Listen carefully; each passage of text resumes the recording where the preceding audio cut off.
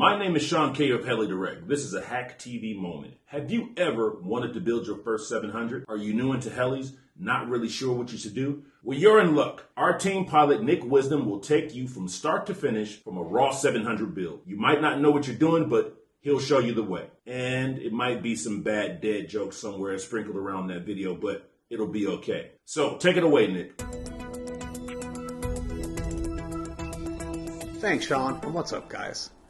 So, the Raw 700 build series is an in-depth, screw-by-screw, blow-by-blow, page-by-page build video of the SAB Goblin Raw 700.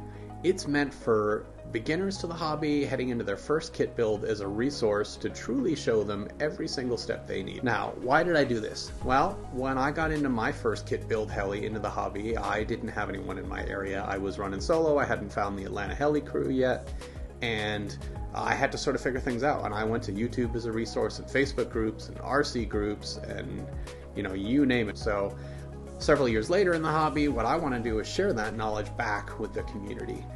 So I created these videos aimed at beginners. Now, the build is broken up into 6 individual videos.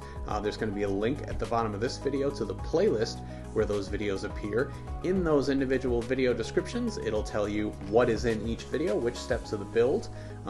So if you're, say, just having trouble building the main rotor together and you want to watch someone else do it, you can jump to, that video number, and then it'll give you the exact time code where the main rotor head build starts. So by no means do you need to watch the whole thing start to finish.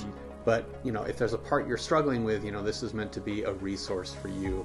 Now, we here at HACtv are working on some other build videos in the future, likely to be a Nimbus 550 video as soon as that heli is released very soon. Get your pre-order in now, as well as the XL Power Spectre V2. So do, give us some feedback. Let us know in the comments of these videos what's helpful, what's not. Honest feedback is always appreciated here.